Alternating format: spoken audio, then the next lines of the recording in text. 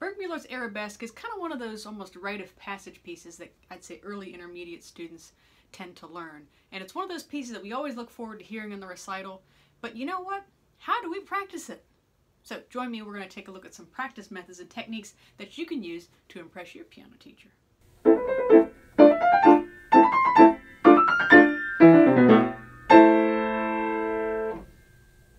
Now, let's talk about how to practice this piece. Often people will say, well, start at the beginning and we'll work our way through it. Fine, that's good. But you know what's even better? Start with the most difficult part.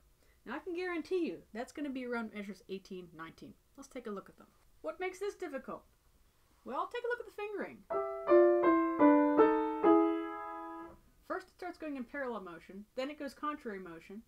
So there's a lot going on here in terms of the movement. So you want to start with this. Just do hands separate first. Right hand 3 times in a row. 2 more times of that, left hand. 2 more times. Now when you put them together, it's a different story. You want to make sure that you divide it up.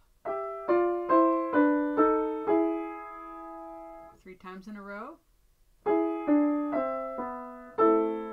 It's really essential that you include the first note of the next measure so you create a bridge. Why is that important? Let's think about this. Visualize this for a minute. You've got 2 little bodies of land, right? And you've got a little stream in between them.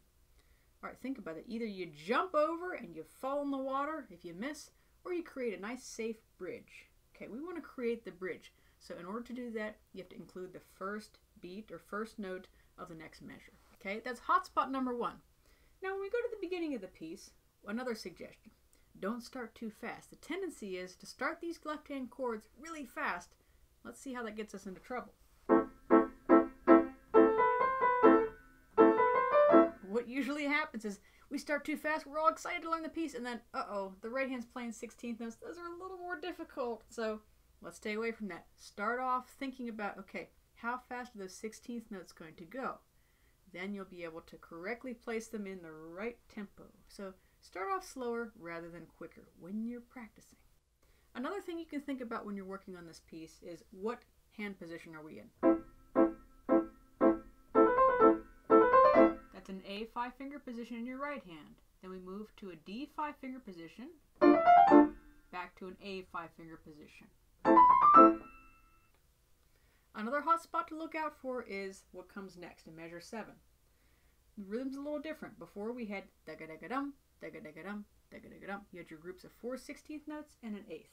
This is a little different. You might want to mark in the rhythm. Okay, where does the beat line up with the left hand?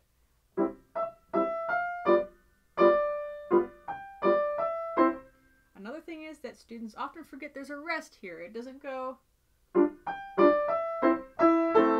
Okay, no, there's actually a little more emphasis there. That's why he has that little sforzando. It's supposed to be a ta-da! It's supposed to be a surprise.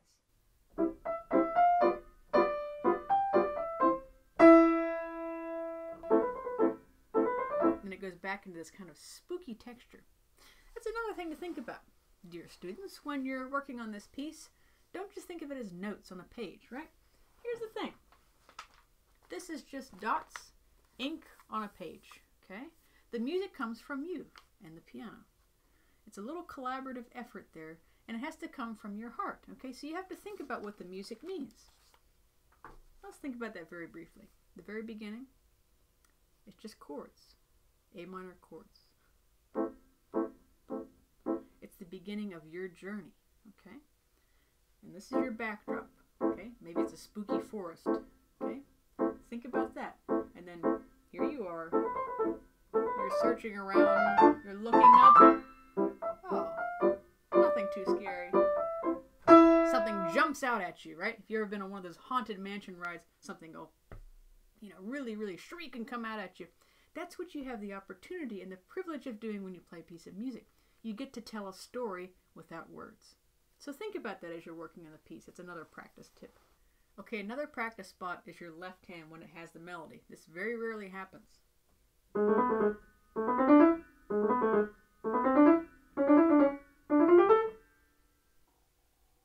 going to want to make sure you practice that by itself.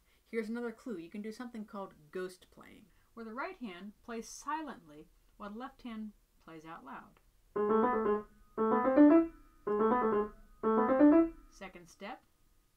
let some of the notes sound in the right hand, while still keeping the left hand very present. And then you let all the notes sound in the right hand, but very, very softly, hardly press down the key. And that's a way to get the hands balanced. Now my favorite part of the piece is at the very end. This is what Burgmuller does, and he's a genius about this. The first time that we have a descending 5-finger pattern is at the very end. He writes risoluto, which means resolute, okay? You're going to want to practice that because there's a few jumps there, okay?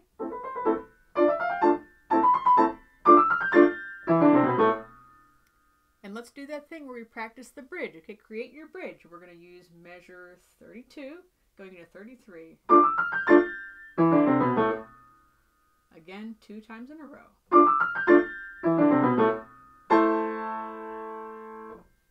So those are just a few tips that you can use while practicing Burgmuller's Arabesque. If you like this video, please be sure to share, like, subscribe, click the notification bell for more, and we'll see you soon.